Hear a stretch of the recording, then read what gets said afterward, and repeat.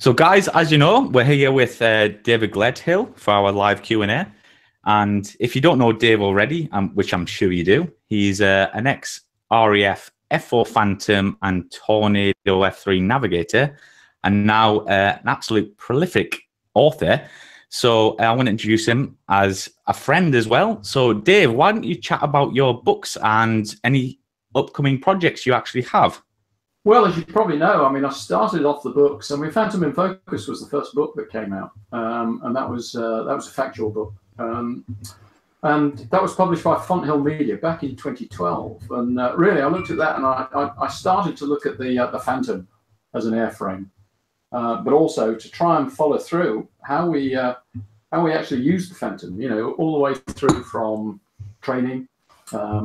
The Phantom as a weapon system, weapons, the threats, you know, all the kind of stuff that we would have come across on the squadron. And then finish off with a little bit with, you know, the future and where we thought it was going to go. And that was the first effort. And to be honest, at that stage, I wasn't sure that I was going to produce any more books, you know, but very shortly after that, there were a couple of other topics that came to mind. Clearly, the other aeroplane I'd flown, the Tornado F3. And that was book number 3, Tornado F3 in Focus. So that followed quite quickly. Add to that, I'd spent quite a lot of time in the Falklands, and in fact, my last flying tour was as boss of the Tornado flight down to the Falkland Islands. So I decided to produce a Falklands book as well. So they were the 3 core books that I started off with on the factual side. As those started going, I kind of figured that the fiction side of it might be quite good fun. I'd written many years ago a book called Defector, which looked at a Soviet test pilot defecting to the West with an Su-27 flanker. I'd never been able to get it published through traditional means, so I thought, well, why not self-publish? So I pushed it out when I was in Kindle, and it kind of took off. Awful lot of good reviews, and people were interested in it. So again, a couple of novels followed in fairly short order. So I had a pretty good match of fact and fiction, but based around principally the Phantom with a little bit of Tornado thrown in. So they were the core books, if you will, and then a few other topics sort of followed on, and I did a little picture book, which wasn't a serious book, but it did showcase the photographs of a very good aviation photographer, Darren Wilman. But really, my part in that was quite small, and it was just effectively rather extended captions. And then 2 more books, Operational Test, looking at the sort of test type flying that I'd done, and that was testing principally electronic warfare systems. That was called Operational Test Honing the Edge. And then finally, the last book that came out was called Phantom in the Cold War. And that was a book about the Wildenrath years. So the F4 in its role in Germany.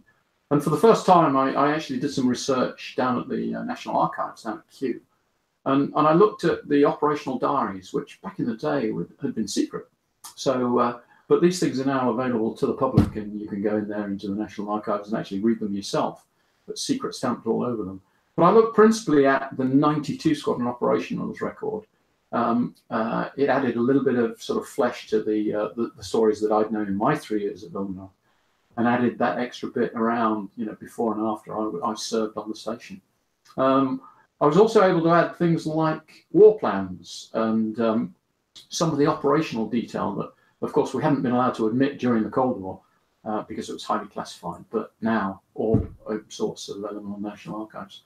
So those are pretty much the books that I've covered. 3 more novels have followed, looking at Falkland Islands. There's one set on the west coast of Scotland, a QRA type scenario. All quite fun and, you know, just a little bit of an aside, if you will. The next project is going to be a joint project with Phil Keeble, who many on here will know. Phil, ex-Phantom pilot, we served together on the operational conversion unit as instructors. And Phil and I have got together and we've co-authored a book, which has just gone to the publisher now. And this will be called Per Ardua, Training an RAF Phantom Crew. And what we're going to do in that book is we're going to look at the journey from school days, effectively, all the way through sort of air cadets, the life before the Air Force. And then looking at the basic flying training, both for a pilot and for a navigator. And then Phil looks at advanced pilot training, and I look at the sort of lead-in training that I did as a navigator, all the way through to the squadron, looking at the conversion unit, and then looking at that first sort of 6 months to a year as you arrive on a squadron, operational work up to operation. So that's the latest one, and hopefully that should be out later on in the year. So in a potted history, that's the books that I've covered over the last sort of 5 years or so. So Dave, obviously you can see the questions coming in. So if you're willing to answer a few of the questions, that'd be brilliant. Yeah, sure. I'm just looking down. First one I've come to. Did the UK Phantom have the Sony scope the Yanks had? I'm thinking by Sony scope. That's from Ian Mangum. I guess by Sony scope you mean the Tizio system. The Americans had a very complex electronic system called Tizio, and I'm going to struggle for the name, but it's basically a thermal imaging sighting system. And this had this fed out onto the radar in the back cockpit, I believe, but essentially it gave a visual picture at long range, and this was out to 20, 30 miles, but essentially an electronic sort of means of identification. Very complex, very high tech, which we never had. Typical Brit fashion, we had a substitute, but it was called TESS, and that was the telescopic sighting system. And this was literally a rifle scope that sat in the back cockpit. It protruded out of the left-hand side. Funnily enough, the original prototype that I flew in Germany was fitted in the right-hand quarter light, but the actual one that went into service was in the left-hand side. And essentially, this was half a Centurion tank sight. And what you did was the pilot would lock up the radar in the front cockpit. We had a sidewinder steering dot, which gave a pure pursuit course to the target. So if the pilot stuck that dot in the center of the radar scope, you would point straight at the target that you were locked up to. So in other words, it would appear in the bore sight of the airplane. So what happened was, if I peered into the shufty scope, which was on the left-hand side of the cockpit there, with the pilot with the dot centered, then I would see the target in that optical sight.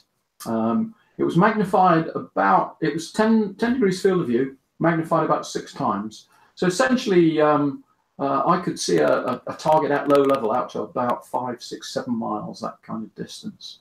Whereas for real, with the unaided eye, you're probably talking 2 to 3 miles to get that kind of fidelity. So that was the system that we had, TESS, in the Brit Phantom. So quite a lot simpler.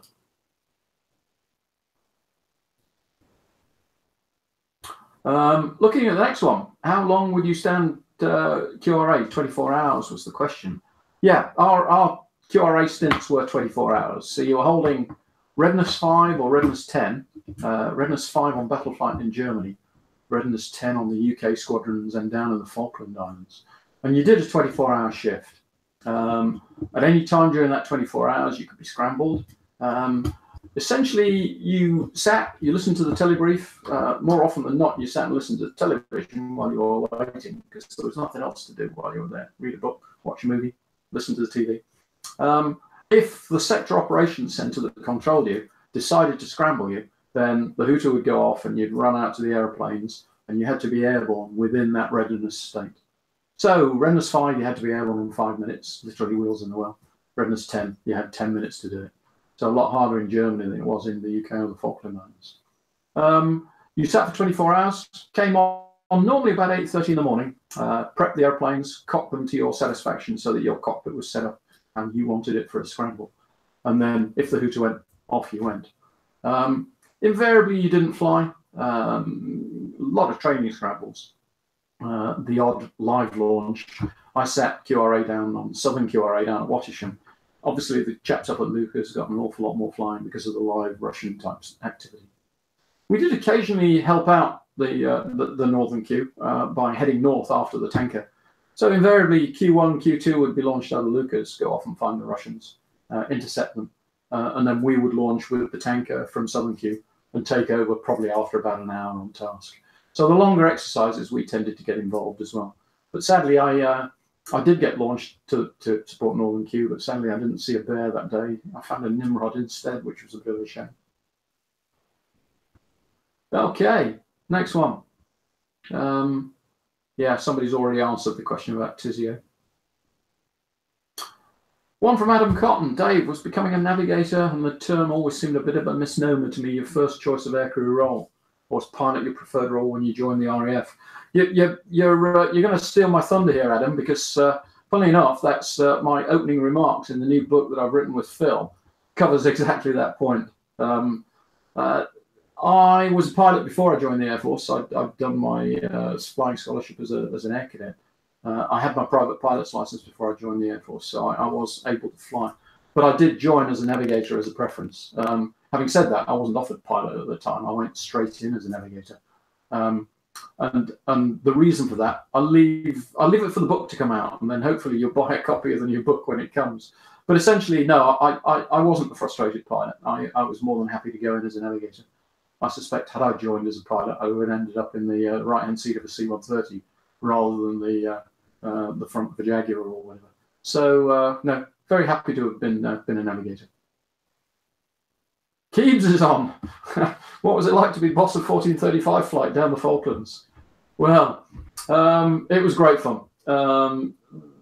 It was a very unusual organisation down there. The way the station was set up was I had the Tornado flight, so 4 airplanes. I had 5 crews, including myself, all active crews, and I had 55 troops. My job was to hold off the Argentinian hordes for 48 hours until the islands could be reinforced from the UK. We could have done that quite happily. We'd have had a good holding action. Great fun. If somebody had said, "Here's a trip north in a TriStar, do you want to go now?" I'd probably have said yes. But having said that, it was probably the best flying job that I did in the Air Force. Very much left to our own devices. We had our job. We knew what we had to do. We had to defend the islands. We had to hold QRA, and absolutely sacrosanct was keeping 2 airplanes on readiness 10 at any one time. And providing we did that, that was just fine. You know, nobody gave us a hard time. So it literally was my own little train set.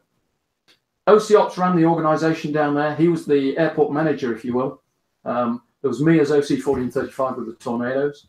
There was OC 1312 with his 2 C-130 Hercules. And there was OC 78 Squadron, who had a couple of Chinooks and at that time a couple of Sea Kings. So, and we all looked after our own individual airplanes. OC Ops did the overall coordination, and the station commander was obviously the head of the station. Great fun. And a superb tour, and yeah, one of the highlights. Question from John Ellis: did your F4 have rear seat controls? Some did. The OCU had much more twin stickers than the squadrons. On a squadron, you had generally 10 aeroplanes. Of those, 1 would be a 2-sticker. 2-sticker in the back of the Phantom was an awful lot different to the single stick. The stick sat in the centre, which meant that you couldn't pull the radar out of its stowing in the back cockpit. So you literally had to lean over the stick and look at the radar in its stow position. So it gave you a lot of backache, gave you a lot of neck ache. Your helmet was heavy on your head. And what's more, the hand controller was moved over out of the way, and the radar controls were slightly amended. So not a very comfortable cockpit, the back of the 2-sticker. Add to that, because of the rudder pedals, and generally speaking in the back, you wanted to keep your feet clear of the rudder pedals so that you didn't interrupt Biggles in the front there, which meant that you had your feet planted on the floor instead of in a comfortable sitting position. So that got to your back as well. So most of us had broken backs, having flown in the back of an F4 for any length of time. It was, on the OCU, we had about 50% 2-stick aeroplanes, so quite a lot more than we had on the squadron. The advantage of the 2-stick aeroplanes was that you had additional flight instruments in the back. The basic flight instruments in a single sticker were quite rudimentary. In the back of a twin sticker, you had extra dials and knobs and engine instruments and a whole bunch of stuff. But that sat in the middle in front of your face. And obviously in a single sticker, eventually the chaff and flare system was there. So there were limitations, there were pluses and minuses.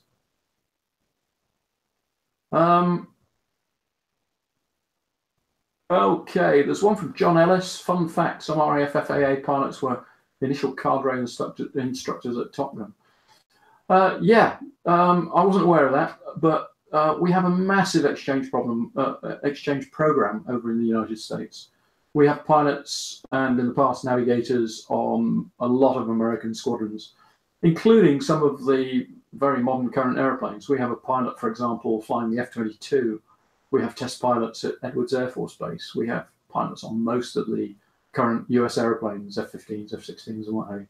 So yeah, we are very much involved on US squadrons over in the States. Yeah, it happens, and it's very good. Equally, the Americans work here. For example, we have a pilot that flies with 41 Squadron on the Typhoon, test and evaluation, and they're embedded across the Air Force. That's called an exchange duty. So you are an American if you're over in the States. So you're not a paid spy. You're there to do the job, and you're doing it as if you were wearing an American hat. So very much part of an American squadron while you're there. Question from LZ. As a NAV, how did you deal with motion sickness? It's a very good question. And again, I've brought that up in the next book because it is something that NAVs had a problem with. Never had a problem as a pilot. When I was flying the little airplanes before I joined the Air Force, never even thought about motion sickness. You climb in a Phantom. First of all, the big problem is you're dressed with all the kit. You're wearing fairly heavy underwear, a bunny suit, an immersion suit, a life-saving jacket over that, a bone dome on your head. You're strapped into the seat with all the combine harness of the seat. You're trussed up like a chicken by the time you get strapped to the seat. So you're very hot. Add to that your office turns upside down. So at any time, you know, the world could be any way up. Funny things cause motion sickness. Tanking was one of the ones that used to get to me. But the fact that you're trying to talk the pilot into the basket, and the basket is just by your right ear hole here, and you're doing the commentary to get the guy to plug in. And it's a gentle rolling motion, and that can be very airsick. If you're hot, you're flying at low level, turbulence and all that kind of stuff. It all adds up. So yes, a lot of navigators did suffer from motion sickness. What do you do when you're sick? You throw up in a bag and you get on with it. Because if you don't, then you can't be a functioning crew member. So you have to understand that if you do get airsick, you have to work through it. For me, I was quite sick on the conversion unit when I went through, quite regularly. And I was about 6 months on the squadron before it stopped. And thankfully thereafter, I didn't suffer, other than perhaps when I'd had a ground tour. Maybe away for 3 years, you'd come back and suddenly that motion sickness is back just briefly. But it's not something that it's easy to work through. So yeah, tough and a good question. It was a struggle in the Phantom particularly. Martin Strumpfer, how did the Phantom compare to other RAF types in a dogfight? Well, the Phantom wasn't a dogfighter. Basically, it was a high wing loader, so it didn't turn particularly well. A rough example, a Phantom might be 16 degrees a second turn rate. An F-16, for example, might be 23 to 26 degrees a second. So quite a bit more agile than a Phantom. How did the Phantom cope? Well, you fought the Phantom to its best advantage. You didn't get into a tight turning fight. What you did was you got into a two-circle fight and came back at him from the opposite direction. Try and widen the fight, and then use the weapons in order to give yourself an advantage. So you would come at opposite sides of the circle, lock up, and shoot a Sparrow missile in the head-on. Later, an AIM-9L in the head-on. So using the weapons to get over the disadvantages of the lack of turning rate. That said, the Phantom could turn quite well, and it's not always a case of just being in a one-circle fight with a high agile aeroplane. You know, a lot more goes on in combat. Okie dokie. Mikko from Finland. Given my experience in RFG, how would you rate the opposing Warsaw Pact Air Forces? Good question. Were they good tactically? I believe their fighters operated under strict GCI control most of the time. Absolutely spot on, Mikko, yeah.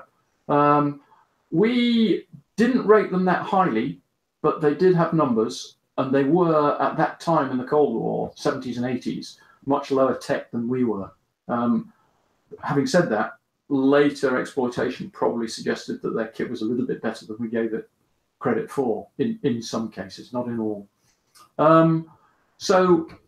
Essentially, we thought we were going to come across a numbers game. So we had higher technology, but we would be outmaneuvered by numbers, straight numbers. We didn't think they were very good in terms of training. We thought their tactics were quite rigid. We thought that by employing typical NATO combat tactics, we could beat them at any one time. But that is a fairly judgmental view, and I suspect pilots being pilots, you know, come 24 hours, 48 hours into the war, then they would have learned quite quickly and probably been let off the leash. So a little bit of a generalization, but that was our perception, that technically and procedurally we were better than they were, but they had the numbers. John Ellis, you mentioned single-seaters, but I thought, except the QF4, they're all two-seaters, so do you mean single pilot and was Rio?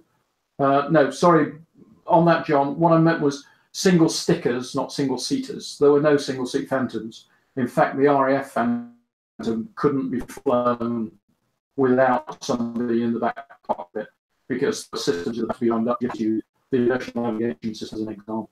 So no, I meant single stickers. So stick in the front, pilot in the front, navigator or pilot in the back, he would fly in a twin sticker. If it's a navigator in the back, he would prefer to fly in a single sticker, but occasionally there'd be a stick in the back. Okay, Mike JF. Did the Rolls-Royce Spays have more impact with thrust than the J79s or F4Ks? F4K, F4M, so the FG1 and the FGR2 had the Spays, slightly different versions of, but essentially the same sort of performance. The FG1, F4K, had slightly faster burners, but occasionally they were modded out. So slightly better burner performance because of the carrier requirement. But essentially, the FG1 and the FGR2, they were pretty similar. J79, whereas the Spey was a bypass turbo. So in other words, it was optimized for low level, more frugal, more performance, went farther on the same amount of fuel. The J79 was a jet, so the minute you took the J79 to height, it was by far the better engine. Down low, it used more fuel and was smokier tactically. That is not a good thing. Therefore, there were pluses and minuses. But I would say probably if you ask most people that flew both types, most people preferred the J79 engine to the Spey. The Spey had various problems. It wasn't as reliable as we thought it was at the time. It had lots of reliability issues, which I hadn't appreciated until I wrote the recent book. The J79, good jet, but incredibly smoky. So you enter a fight, everybody knows you're coming because you're at the end of a smoke trail. And that really was not a good thing. You know, you didn't want to do that. Okay, another one from John Ellis. Did you ever see a MiG-21 up close in the air? Sadly, I didn't, no. But that was just a function of what I was doing at the time. I've seen MiG-29s up close, but not from the cockpit of a Phantom or a Tornado, sadly. But lots of people did. We have evaluated the MiG-29 quite extensively. When the Germans inherited a squadron of MiGs, then there was an awful lot of opportunities came up there. I'll say no more, but yes, we evaluated it quite closely. But I was never lucky enough to fly against it in the air. But a lot of my friends have, and I've spoken to lots of people who have flown both it and against it. So yeah, great aeroplane, but very short range. A bit like a Lightning in broad concept, a point defense fighter. Shortish range radar, but more capable than the Lightning radar. Very good man-machine interface. Weapon system highly optimized. Great weapons. Both the AA7 and the AA11 are very capable weapons. And the helmet-mounted sight is an absolute boon. And I wish we'd had one in either the Phantom or the Tornado. Mike JF, thanks for signing the books at Coningsby. My pleasure. Okay. Another from Adam. Dave, did RAF crews ever go supersonic in the Phantom? I'm guessing it was a pretty rare experience.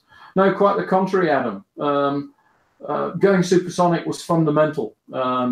If you had to intercept a high-level target or a supersonic target, you had to go supersonic. A supersonic target, you wanted to give the missile the best chance, and by going supersonic, it added to the missile capability. You could fire a missile farther if you were supersonic than you could if you were subsonic. But to get to height, you had to be supersonic. We had a very strange acceleration profile in the Phantom. Essentially, you would climb to about 25,000 feet in cold power, and then you'd bunt over and go into burner. Push down, accelerate through the Mach up to about 1.1, 1.2 or so, and then pull up to the troposphere, normally about 35, 36,000 feet.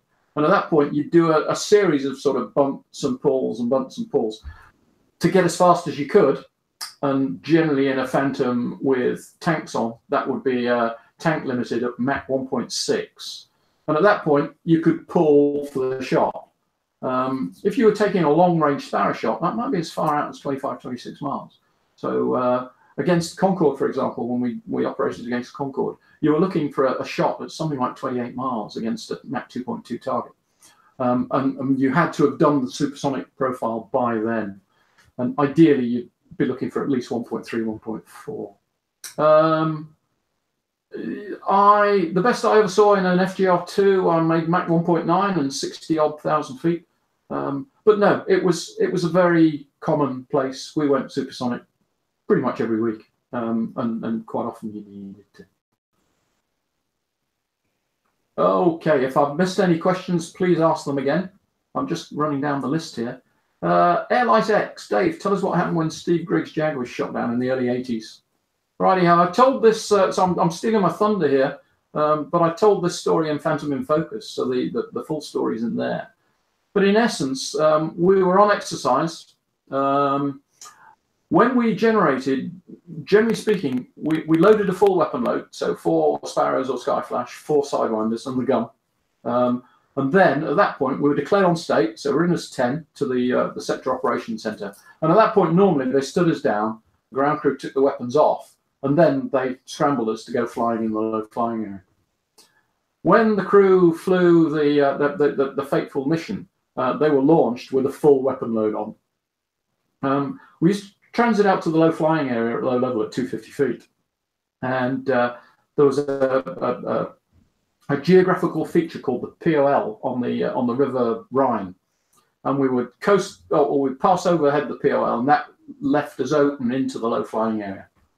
That was the southern end of low flying area 2. And as the crew went out into the low flying area, they found an airplane on radar. They did a stern attack onto it, so rolled in around the back, and basically, when you looked in the cockpit of a Phantom, the training acquisition units made it look in the cockpit as if you were carrying a full weapon load.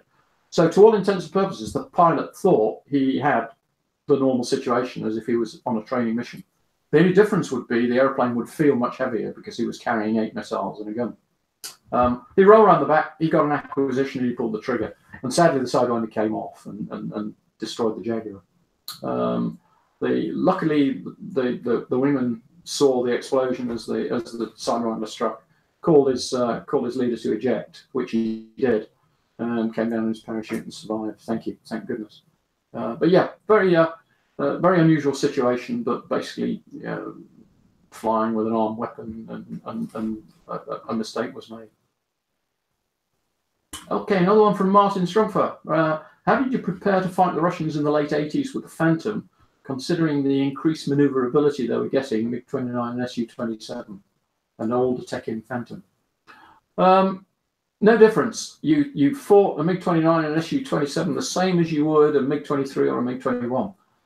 Try and hold it at arm's length. Try not to get into a turning fight because you would lose, particularly against a MiG-29 or an Su-27. And try to employ the weapon system, the head-on shot, and the Fox one across the circle.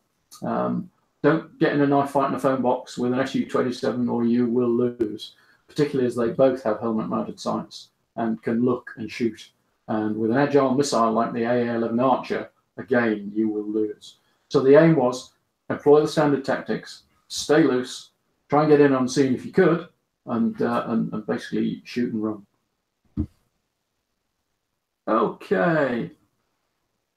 Mike JF, during interceptions, what could you tell by the profiles of the aircraft you are intercepting and interpret it? The answer to that is you couldn't.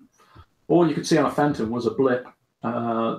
There was no way other than the radar warning receiver to tell what you were intercepting. If it was a radar-armed aeroplane, or radar-equipped aeroplane rather, you would see indications on the little radar warning receiver in the back cockpit there. And by looking at the bleeps and squeaks, you could decide what it might be. It was an imprecise art because it was very old technology, so you're never absolutely certain what it was, but you could get a good clue. The MiG-23 flogger was quite distinctive, for example. If you knew what you were going against, you might be able to adapt the tactics, but to be frank, you used fairly standard tactics against most of the Soviet-type aeroplanes that you would come across. If that answers the question, I hope. Okay, John Ellis, even if the F-15s were told not to knife fight the MiG-29, we didn't get to the end of the question. Oh, sorry, even the F-15s were told not to knife fight the MiG-29. Yes, well, likewise, an F-15 Charlie against a MiG-29 Alpha or a MiG-29 Charlie should win because it's got longer weapons, longer stick. So, yeah, don't get in a knife fight. If you do, it's less predictable and you might lose, even in an F-15 against a MiG-29. So, yeah, the smart tactics is beyond visual range, shoot and scoop. Absolutely right. Yeah. Another one from Ian Mangham. Did the UK have the extendable nose-struck nose wheel? The FG-1s did in the early days. Certainly 892, when they were operating from Ark Royal, had the extendable nose-struck.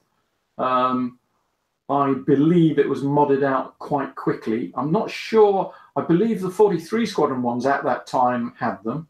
But it was modded out very early on, certainly before my time. I never saw an extendable nose wheel, but there again, I never flew the FG-1 with one minor exception.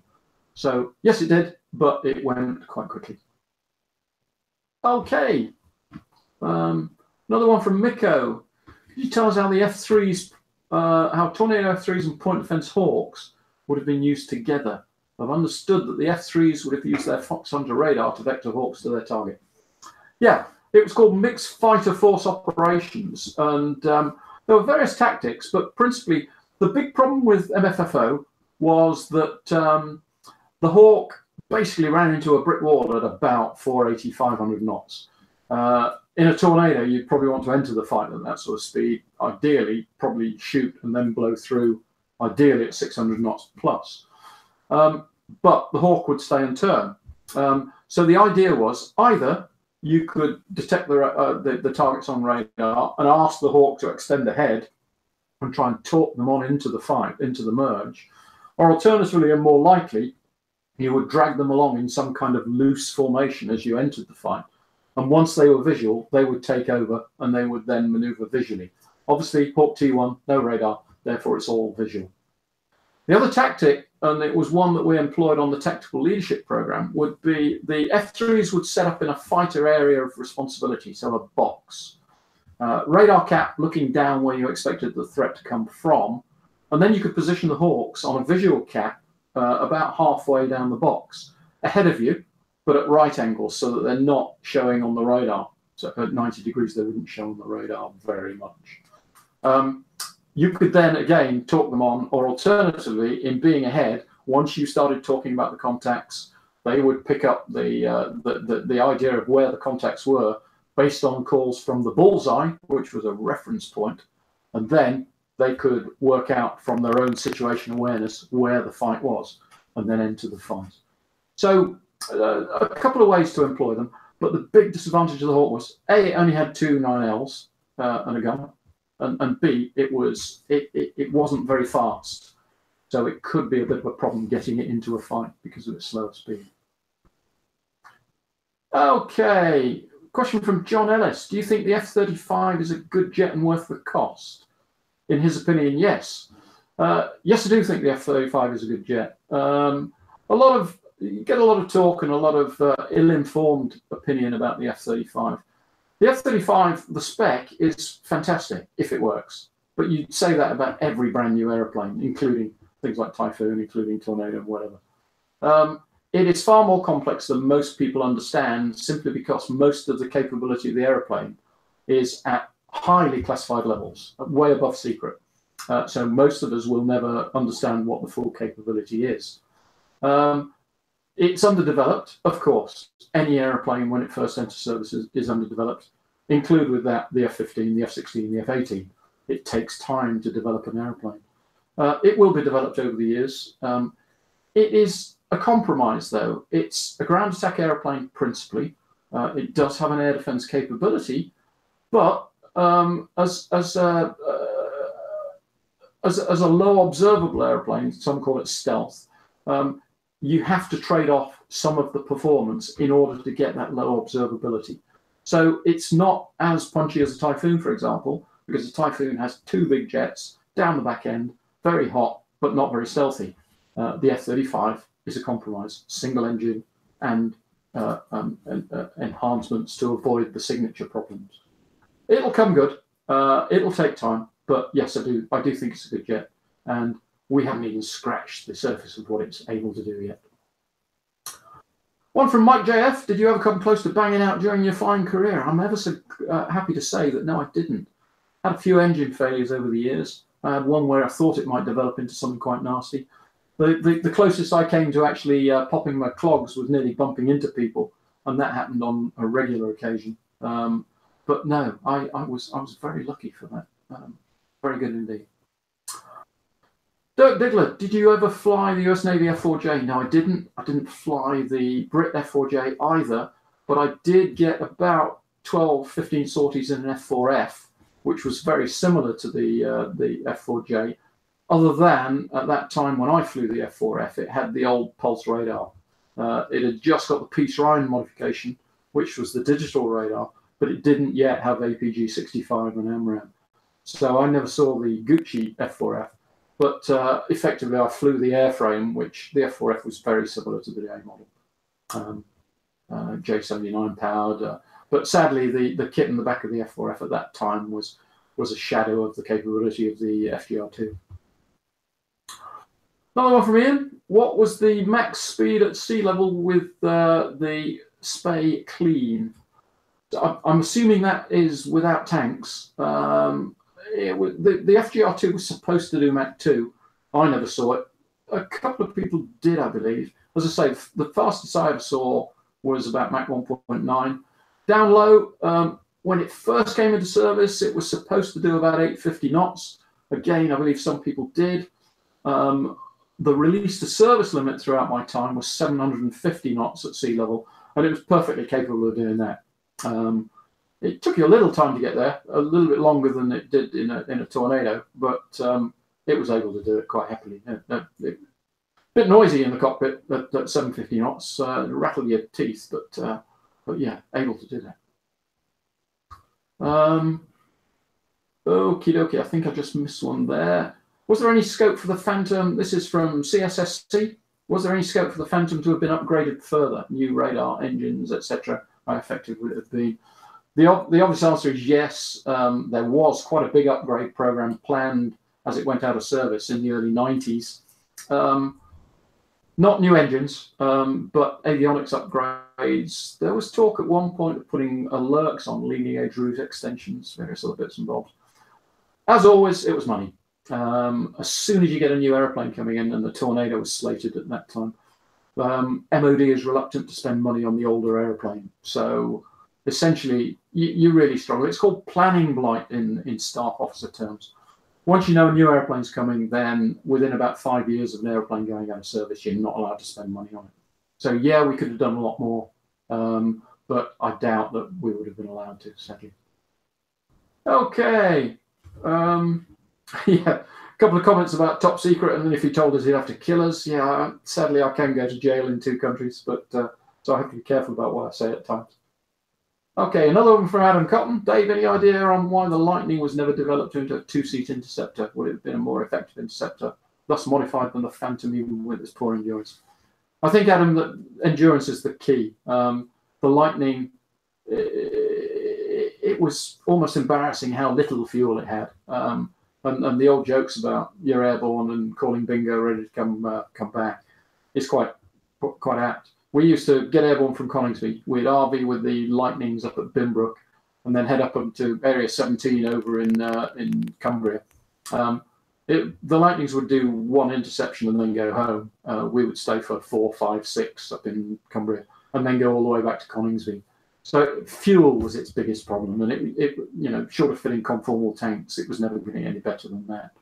Could it have been developed? Yes, and logically you'd have stuck 2 Sidewinders on instead of 2 Red Tops or 2 Firestreak, because Sidewinder was a much more capable missile, particularly in the 9L variant, and that would have been helpful. I'm not a Lightning expert, so I don't know what the concepts were for developing it, but to me that would have been the most logical step. One from John Ellis: did you have a sonic boomer target? An unknown fest as a show of force. Yeah, you need to read Phantom in Focus. Yes, I did. But I'd give away my story if I told you that. You'll have to buy the book.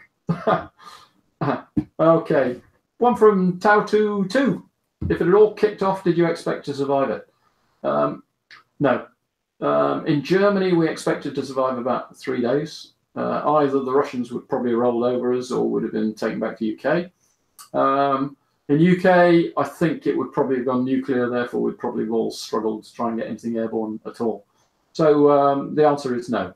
Most of us were pretty sure that within a week we'd probably have popped our clogs. Okay, John Ellis: think the Tornado will end up as a private warbird? The only way it will is if it happens in the States. I have my doubts. Not many F3s survived because of the RTP Return to Produce program. And certainly the ones that I know that survived probably couldn't take engines. So no, I think realistically, you will not get a high combat aeroplane like the Tornado or the Phantom airborne in the UK under a CAA license. It just will not happen. So that would mean it would have to be in the US.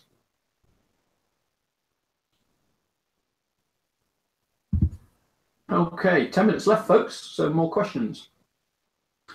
One from Keebs: tell us a bit about operational testing. That, again, that's one of the books, Operational Testing Honing the Edge. Operational testing was basically the key question was, can a first tour pilot cope with this weapons system? And is he able to do that in the air, in the cockpit, as a first tourist? What we did, and I was principally involved in electronic warfare testing, we would take a system, we would take it to a test range, and we would evaluate it. If development testing was aimed to see, say, for example, the electronic warfare system, the Zeus system, the Harrier GR5, GR7, GR9, development testing would prove that you could turn it on, that it wasn't going to turn the aircraft upside down, that it transmitted the right bits and bobs, and that basically it worked. Operational testing said, now, if you're going to test this against an SA6, does the wiggly that you send out the front, does it jam the SA6? Does it stop the missile from hitting you? So in other words, it's effectiveness testing. And that's the difference between the two elements. We would do testing on all elements of electronic warfare systems. So the active jammers, the radar warning receivers, the chaff systems, the flare systems, and you name it. I wrote a whole book on it. So if you'd like to look about that topic anymore, then Operational Test Honing the Edge, which I co-authored with David Lewis, another very experienced operational tester. And we went into it in quite a lot of depth, but a fascinating subject that sadly is not very often discussed. One from John Ellis: have you ever studied the upgrades to the F4, Israeli or Japanese? Sadly, I haven't, no. So I really couldn't comment on that. Never flew them and never really studied them at all. To be frank, we were never going to get to that level of capability with the F4 because of money. The Israeli, I understand, is very capable. The Japanese is very capable. The one I did have a little bit of experience of was the final standard of the F4F, which was again extremely capable. But no, I didn't do any. I have no great in-depth knowledge. Mike JF: which aircraft do you know would be the ideal intercept for the UK? Although the Typhoon is awesome, such as the F-15, for example. Back in the 80s, when the Tornado F3 was coming into service, I think if you'd asked any crew, the F-15 was underdeveloped at that time. It was the F-15A. We were only being offered the F-16A and the F-18A, both of which really were very basic at that stage. So if you'd asked any of us which aeroplane we thought was best to defend the UK airspace, I think we'd have all said the F-14. At that stage, the F-15E wasn't an issue because it didn't exist. The F-14A was the basic one, and the F-14D was in concept. So I think that is the one that we would probably have all preferred. And when you think about it, the UK is essentially a big carrier, and that was what the aeroplane was designed for. So we would have probably said, which would you prefer? We were always sold on the fact that the F3 would be, okay, it had airframe limitations, but the weapon system would make up for those limitations. And sadly, the weapon system didn't work in the F2, and it took 5 years to get it to a basic standard and then 10 years to fully develop it, as I wrote in Tornado F3 in Focus. And secondly, the politics just dictated that we were going to get the Tornado, that the decisions had been made. The Typhoon is an awesome aeroplane, and I did have one trip before I retired, but I did spend 10 years on the project, mainly on the electronic warfare side. And trust me, it's a very capable aeroplane. Not just is it good at air shows, but it's very capable in the air. And the EW system is awesome and works extremely well. One man can do it, one woman can do it nowadays. You know, the days of needing an navigator are gone because the man-machine interface is so much better. The interface with the weapon system, one bloke can fix it. Okay. Another one from Ian. If you could go fly any fighter jet in the world, what would you go for? If that means what trip would I like to go fly if I had the choice tomorrow? I mean, sadly, it's not an option because it would be the F-22, I think. Having sat in an F-22 and seen what it looks like and knowing the capability from briefings, truly awesome. And I'm just in awe of the guy that gets to fly it, the Brit that's over at Langley. He must be a very lucky chap, and I wish I was doing it. Having said that, there are some other great jobs out there, like, for example, on the Aggressor Squadron over at Nellis. And I used to watch the guy go flying when I was the liaison officer there, feeling very, very jealous. But, yeah, F-22 would be brilliant. Having said that, what's on my bucket list? A trip in a Spitfire. I would. Yes, I think I might even buy that. So there you go. Okay. Mike JF, Tomcat Rock, shame it had to retire. I agree. Yeah, great aeroplane. And a couple of my friends flew it on exchange and are very complimentary about it, particularly in the D version. Superb aeroplane. Yeah, extremely good. Ian, question: what do you think when we sold the Harrier and when we were up and running with the F-35s and the new carriers? I can't answer the last bit because I'm too far out of the loop now. What did I think when we sold the Harrier? Bit of a shame. The GR9 had only really come to full capability, and it was a very capable airplane indeed. Did its job extremely well, arguably much better than the US Marines version that supposedly it was sold off for spares for. But sadly, that's politics. It is cheaper for the MOD to retire a whole fleet than it is to, they call it salami slicing the rest of the fleets. It's not good if you start to cut back on a few Tornadoes, cut back on a few Harriers, cut back on a few Buccaneers or whatever, because then you still have to support the whole thing, spares, airplanes, people. If you get rid of a whole fleet, you save a bucket of money very quickly, and that was the decision. It was either the Harrier or the Tornado. To me, the Harrier was the logical one to go if that was the decision. But the Tornado was seriously under threat at that time, so it could have been the Tornado, GR4 that went at the time. But it did a different job and was able to pick up some of the Harrier jobs more easily. Okie dokie. I'm seeing Mike. Are we running out of time? Yes, we are. Unless you want to stay for another 10 minutes, Dave, it's up to you. But I think we've had a great Q&A at the moment. Mm-hmm. I've got another one here then. One from Darren Headland. Yeah, very good, Darren. Thanks. Hope to see you at Newark as well. Yeah, we'll catch up. Another one from Tau22. Which Soviet fighter would you most like to have a go in? I think the Su-27 or any of its variants. I've got to be careful what I say, but it's an extremely capable aeroplane. Yeah, to have a shot in that and to see its capabilities would be extremely interesting. Yeah. I better say no more. What else? Any more? SU-47 or SU-57? Yeah, I don't think I'll ever get a chance to fly in one of those. But is that that's the new? Was it Pack 41? Was it? Yeah. You post in the comments one more question. Dave will answer it, and then we're going to sign off. One from Ian. Did anyone you know or yourself buy the F4 Phantom carrier landing game? I never had it as a kid, but yes, it did appear on one. It was an aircrew luncheon at RAF Coningsby as we took over as 56 Tornado Squadron, and we went for lunch in the officers' mess at Coningsby, and the F4 carrier landing game appeared in the dining room halfway through the meal. And there were an awful lot of very drunken aircrew landing F4s on carriers, so lots of fun. Did the F3 have a bombing role, emergency bombing role? Sort of. The F3, particularly in the Falklands, had a ground strafe capability, so we would use the gun in the ground strafing role. But that was really only a secondary option. It was a holding action. Bombing role, we developed, as many people know, the EF3, so the Wild Weasel version of the Tornado F3. It was a very capable system, and I mentioned some of what its capabilities were, not all, but some, in Tornado F3 and Focus. But as part of that process, we did actually integrate the Paveway 2 onto the F3, onto the EF3.